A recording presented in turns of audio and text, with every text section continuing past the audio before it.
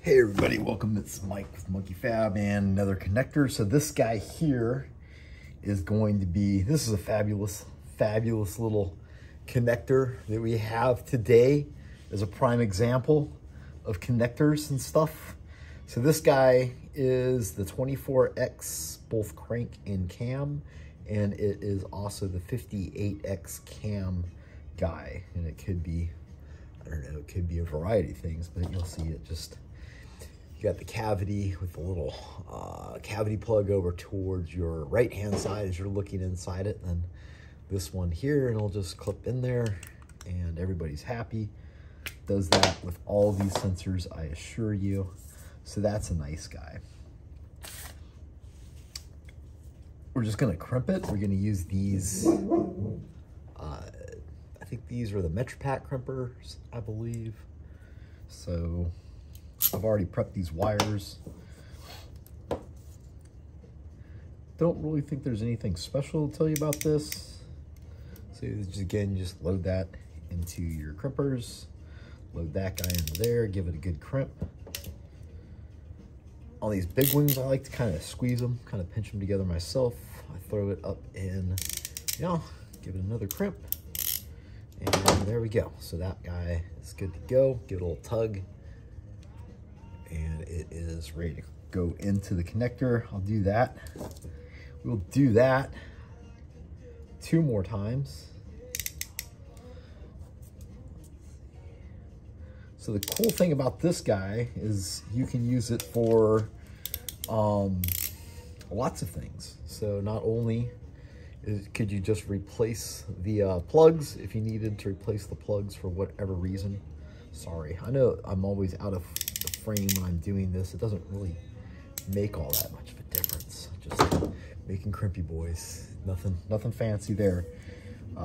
Last guy. But yeah, along with this guy, which we have, which is our Metri-Pack 153 pin guy. This will fit into this guy.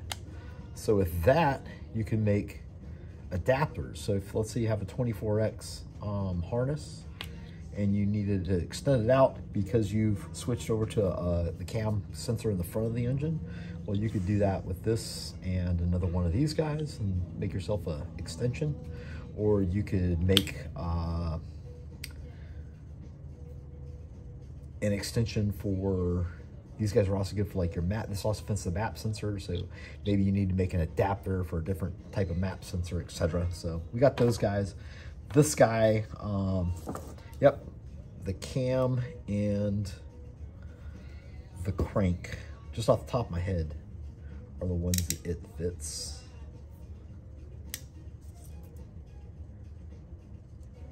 And there we go. Last crimp. We'll give this guy a go right there on the silicone.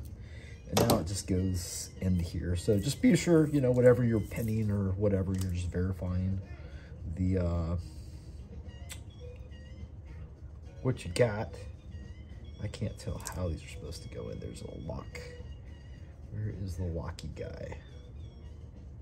This is what happens when you get old. So I believe it's down. I've done this so much. I should be an expert at this, at pinning and depinning these guys. Okay, there we go. So the clip is at the top, and your pin, if you look at your pin, you have a little guy that sticks up, a little protruding guy. That protrusion goes up towards the pin, just like that.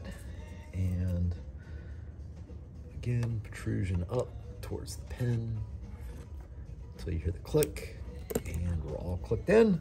That's how you pin those guys. You depin it, you would just stick your depinning tool up. Same thing. So they're in the top, you'll actually see like a little notch at the top for them. Your depinning tool, so we can just stick it in there. Just kind of work it in gently. You don't have to kill it. And when you feel it go pop, then you know, hey, I'm depinned. And that's how you depin those guys. I became a pinning and depinning expert trying to figure out cranking.